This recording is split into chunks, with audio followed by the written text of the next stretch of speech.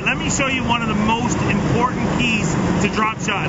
It's right here, your electronics. I'm going to tell you, this isn't your ordinary technique. A lot of people will go out there and they'll try drop shotting and they just do the same type of fishing that they do when they're fishing a spinnerbait or a crankbait or something like that. You're not going to cover a ton of water really quickly with a drop shot. That's not the type of technique it is. It's totally different. It's a slow down, get on top of those fish, find them, and catch them. And that's what I'm doing. I'm going to run around with my hummingbird here, find those humps, find those piles of fish, and then just pick them apart like a surgeon.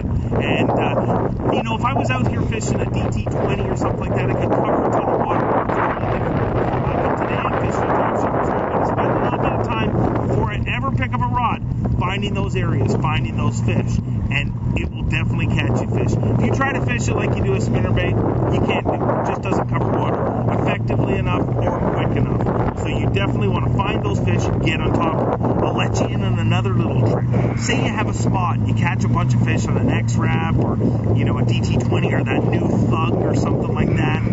Always, always, always throw the drop shot before you leave. So many anglers, it drives me crazy. I hear them out there, they say, I went up to a spot, boom, boom, boom, caught 3 or 4, then I moved along because I'd caught all the fish. None of us are that good. I mean, maybe L. Linder or KVD or something like that, but I bet you they always throw a different bait before they leave that area. You always, always, always want to give them a different offering. Don't just think you caught them all, because chances are there's a few more down there, and if you lower the drop shot on them, you're going to catch them. And another little secret, usually it's the biggest one.